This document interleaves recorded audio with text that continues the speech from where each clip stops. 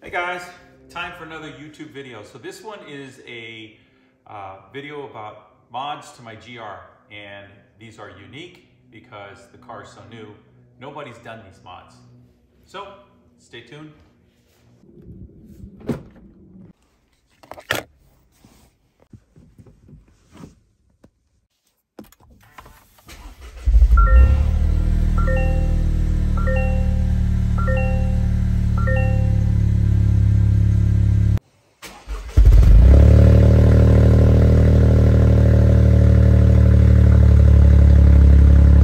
Okay, How To Heaven fans, so today's video is going to be on modifying the GR Corolla. I'm going to get rid of some of those dislikes that were in my other video.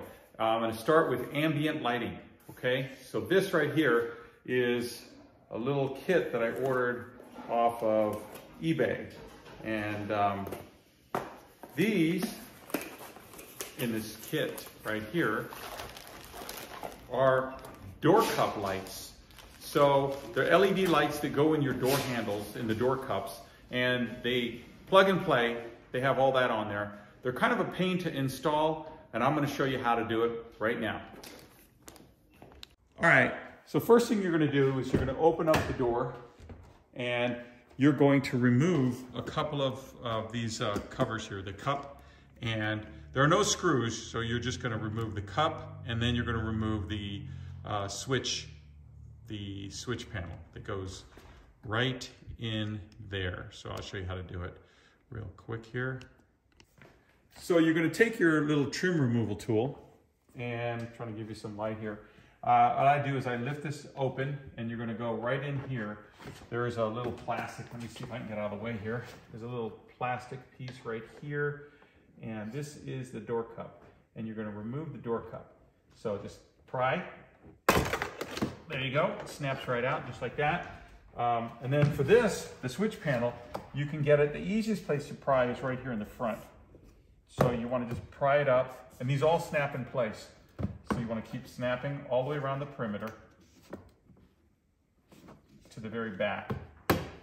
Once you get that out, then you're going to push, there's a push on this plug right there, a little push, I don't know what you call it, a button. And I'm just doing this to get this out of my way so that I can get in here and work. Now, on the GR Corolla, there's no padding behind the door panel. On the 2022 XSE, where we previously installed the same kit, there is padding, so it makes it a little more difficult, but that car has a little more sound deadening to it. So, next thing you're gonna do is fish the wires through. So the kit comes with a trim removal tool. I am not a fan of this trim removal tool. I'd rather use this one. It's a Harbor Freight. It's in a 5-piece set, but I've had it for years and I really like it. So I'm going to use that first. So the kit comes with all your plug and play wiring harnesses. And the only thing you need to know is that the wiring harnesses, there's 3 of them that are exactly the same, and the driver's side door is slightly different.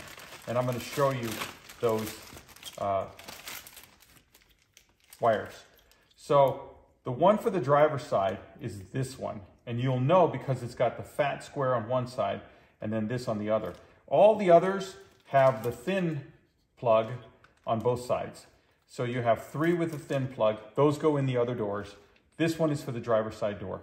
So those are the plug and play aspect of it. Then you've got the actual door cups themselves, and these are the illuminated door cups. And these are handed, so you have the left hand and the right hand, driver's side and passenger side. So they're really easy to tell. You can see that that one there would be for the driver's side, and then you take this one here, and because it's flip-flop, that's going to be the passenger side. And then we've got this one here, also for the passenger side. And then this one here is for the driver's side. So they give you more than enough wire to get the job done. And we're just going to take this, unwind it. And then what I like to do is I like to get the kinks out of the wire. It just makes it easier to fish down into the door panel.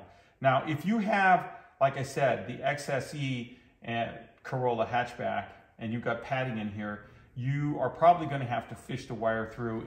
Okay, so because there's no padding back there, you just simply put the wire right through the center, and then you're just going to push it straight down, and it comes out like that.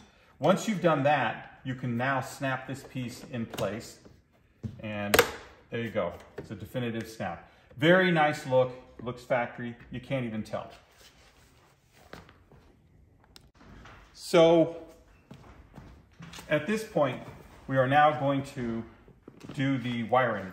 Now, this is the factory wiring, and what you're going to do is, since we've disconnected this from the switch, you're just going to simply plug in, and it only plugs in on one side. You're going to plug in the factory wire. Hear that snip, that little clip? And here is the aftermarket wire that we're working with. So this is the wire that comes from the LED up top. And what we're going to do here is we're going to take this, and they only go in one way. So you're just going to put this in here, and you're going to, it's got some little rails there. So you go right in, push it in, and then you're in. Now, the only the only modification that I do is I use this tape. Now, it's not electrical tape. I hate electrical tape. The only thing it's good for is fishing wires, and it's barely even good enough for that. But this tape is called Tessa tape, okay? And now you can get this on Amazon, and it's great stuff. And the reason you do use this stuff is because it's great for soundproofing. So what'll happen is your wires won't vibrate. So we're going to take a small piece of the Tessa tape, and we're going to bend this over like that. And then I just put a piece right here, just a small piece to keep that from flopping around. Then I'm going to put another piece of the Tessa tape on the other side and show you that as well. So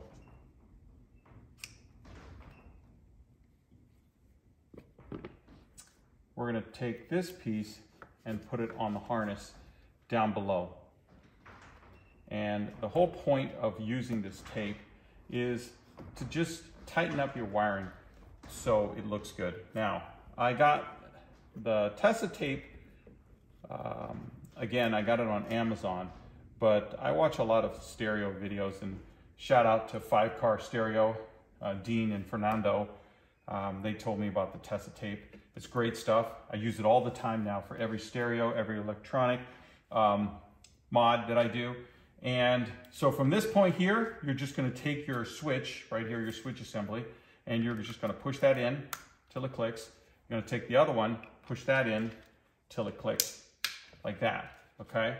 Then you're just going to tuck the wires down under there, and you want to make sure that you line these up before you start putting any pressure on it. It's pretty easy. Snaps in place. You are done. And now what does that look like? Let me see if I can show you. There, that's it. It's all you get, a little extra ambient lighting. So we're gonna do that to every door. Next up, I'll do the back, driver's side, rear, and that's it. I won't do the other two on camera, but I'll show you the end results. So here is the Tessa tape, and it's spelled just like that, T-E-S-A. And it's a cloth tape, and it sticks to itself. It's actually great stuff. Get yourself some. So let's get this one knocked out. Tight squeeze there. We're gonna get in here. And again, what you do is you take your little door cup, your factory cup out first. And I just stick it in there by the door lock and pop it right out. There you go. Step one. Step two, we can just pull this up right from the cup holder. There we go. This comes out, and then we're going to push this little tab in right here with your thumb and pull this out, okay? So now we've got that out. We're ready for the light. Here's the light. So we are going to pull this out. And again, what I like to do is I like to take all the kinks out of the wire, because it's very hard to fish it down if you got kinks in your wire. So take a little time to get that straight, and it'll make your life easier, okay?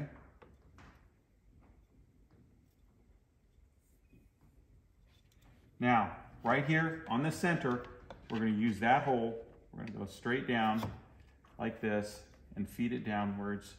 And then you just kind of jiggle it. You're hoping it comes out right around there. And so we're looking for it right down here. And there it is. And this was done in real time. So we're going to take this piece here. We're going to snap it in. Sometimes they snap in really easily. Other times they don't. And just take some playing around with it.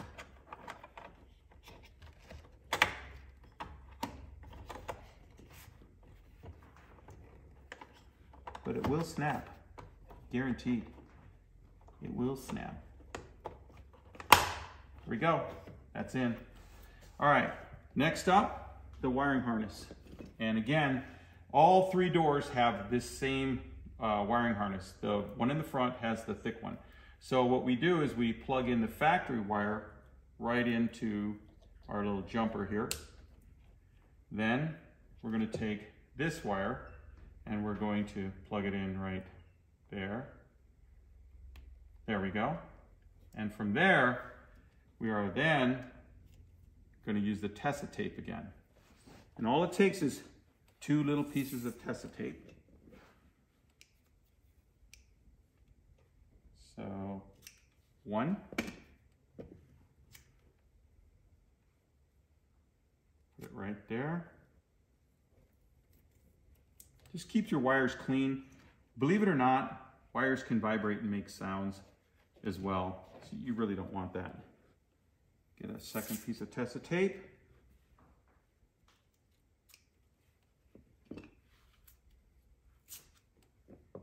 Just like that. And what I did was I formed a little loop here to take up some of the excess wire, and then we just wrap it around like that. Next up, we take the switch assembly, push it until it clicks. It's a nice, satisfying clicking sound. There we go. We're going to tuck the wires down in the hole, lining up these pins before you snap it in place. That's it. Done. 2 down, 2 to go. Very easy modification. Ambient lighting, I'll show you the results in the end. Okay, so what do we have? Ambient lighting for the GR Corolla. Let me show you what it looks like. You come in here and we are going to just put it in accessory mode. There you go. That is what Toyota should have done. Ambient lighting. And there's the final one. If you want to do this to your Corolla, you can do it to your regular Corolla or your GR Corolla. Unfortunately, as of this video, they only come in blue. I'm going to probably change those out to red LEDs. But it's a great $30 upgrade. Ambient lighting. That's a good mod. So here's a mod you've heard me talk about, but really, really disappointed that Toyota did this. Now, I understand you don't want to put a spare tire in, but put the jack in, put the tools in. So there is my next mod, right there. Jack, that's the jack handle that goes in there, and it goes through here on your lug nut wrench. Now, Toyota should have included this. They didn't. Now, there's not going to be very many GR tools out there unless you're buying them brand new. I got this on eBay. Little FYI. Same tools for the standard Corolla hatchback. So you want to make sure, though, that you have the appropriate size lug nut wrench, because you don't want to get one of these and find out that it's a different size. Anyway, I bought this on eBay. When you do that, ask them not to mark it up. These salvage yards love to use paint markers to identify it for warranty purposes and things like that. Just let them know You're not going to return it. You just want them not to mark it up so it doesn't look like your car is from a salvage yard. And FYI, 21 millimeter lugs on the GR Corolla. So let's get this baby installed. First thing we do is we lift up this cover, and then you take your lug nut wrench and it goes right in there, just like that. There we go. Next up is your little tool for the jack. Goes in right there. So here we go. The hook goes there. The circle right there. This is more circular than that. And the jack goes right in here. Jack goes in upside down. And here's the jack. And the orientation is that the little lug goes to the passenger side to the right. And that's it. Fits like a glove. You got to do this mod. Okay. So we start by removing these screws.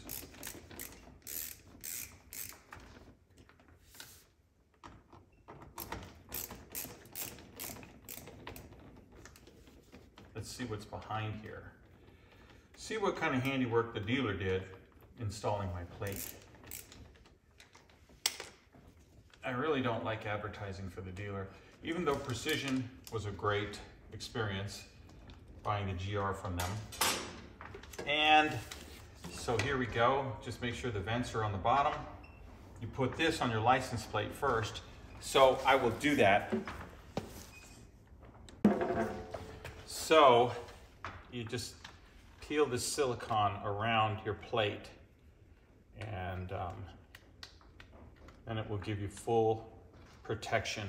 It's kind of a pain though, getting the silicone to wrap. But I know a lot of you are probably saying, geez, you put a license plate on and you call that a mod? What kind of channel is this? Well, yeah, it is a mod, and I'll show you why.